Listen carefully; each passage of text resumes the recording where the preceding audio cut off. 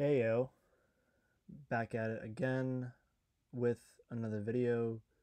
Thank you all for watching. I greatly appreciate it. So today is October the 8th at about 10 o'clock at night. So recording this at the end of the day on October the 8th, and this will probably go up either late tonight or tomorrow, October the 9th. So this is the map as of right now for the presidential election. The blue states and the red states. So we're looking roughly a tie. It's 226, 219, but basically, for all intensive purposes, it's a tie.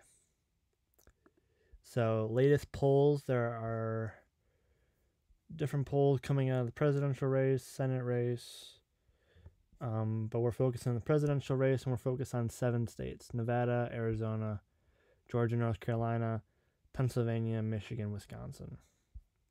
So we'll start in Nevada, and we'll work our way from west to east.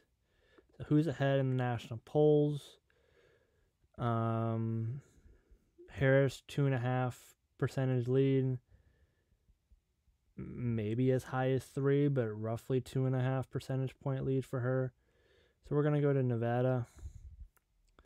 So it's about Harris plus 0.5 percentage point, maybe up to a percentage point.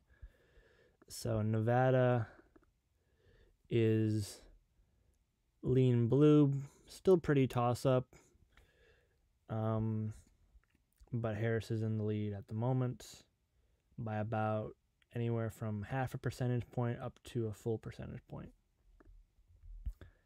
All right, let's go to Arizona. Trump is up by about a percentage point, maybe 1.5%. So for a while there, it was even. Trump up by a little bit, but as of right now, Trump's up by about point and a half. So that would put us at about 232, 230. Let's go to Georgia and North Carolina next. So Georgia, Trump by 1.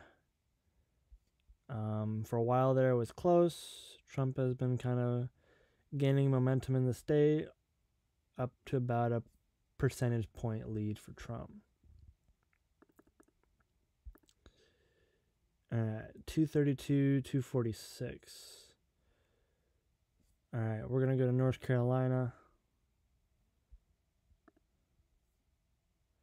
Trump by about 0.5 percentage point up to a full percentage point. So North Carolina is toss-up, but lean towards Trump. All right, let's go to Wisconsin. Harris is up by about 1.5%. For a while there, she was up by about 2, maybe 3 percentage points. Trump's gaining a little bit of momentum, but Harris is still up by about 1.5%. So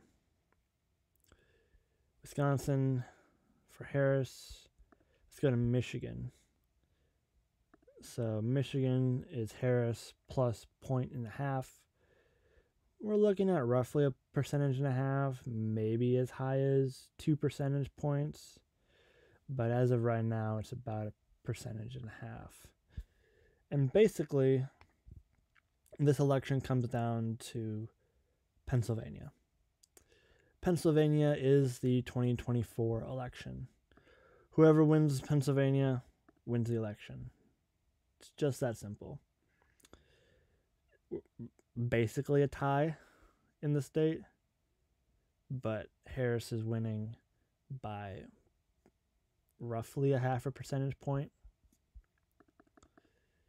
So that's roughly the map as of right now. So again, recording this with the current information as of 10 o'clock in the evening, the 8th of October, and this will probably go up either really late tonight or up tomorrow, the 9th of October.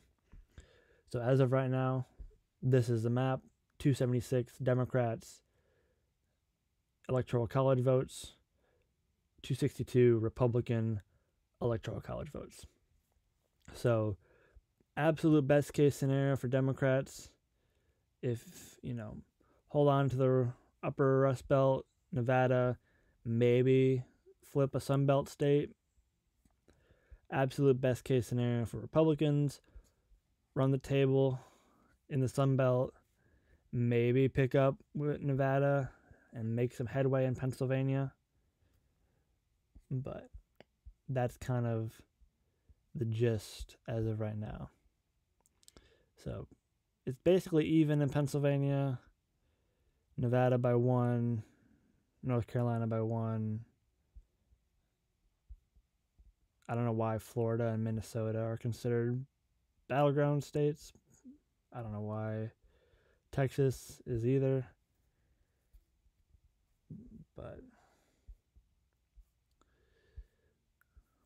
I don't know.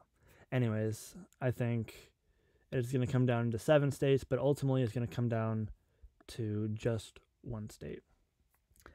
That one state, well, technically it's a Commonwealth, but the Commonwealth of Pennsylvania. And as of right now, Harris is just barely in the lead. So whoever wins Pennsylvania wins the presidency. It's just that simple. All right, everyone. Thank you for watching, and I will see you all in the next video. Deuces.